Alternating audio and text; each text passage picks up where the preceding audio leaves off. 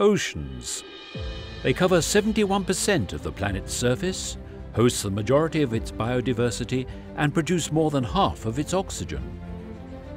A healthy ocean is vital for a healthy planet. But the impacts of human activities are causing widespread ocean changes. These threaten ocean life and the livelihoods of more than 1 billion people. Nuclear applications are helping us understand and mitigate these major environmental challenges, especially ocean acidification and pollution. Greenhouse gas emissions are increasing the acidity of our oceans and corroding fragile marine life. To better understand and measure these impacts, scientists are using the calcium-45 radioactive tracer technique.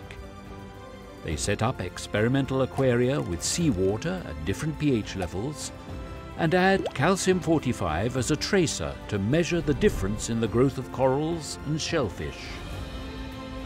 Gathering this data is vital to protecting the health of coral reefs, which are so critical to marine ecosystems and coastal communities.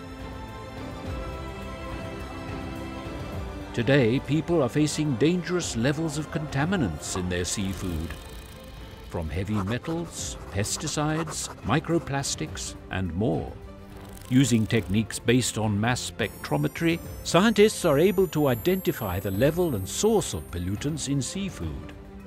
When analyzing a sample, they remove all its organic matter, leaving only the contaminants behind, and then use specialized analytical instruments to determine contaminants present in the sample.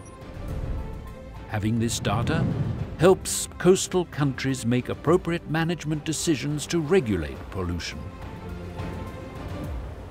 These nuclear and nuclear-derived techniques provide a unique window into understanding the processes behind ocean change, an understanding that can help us secure a healthy ocean for the future.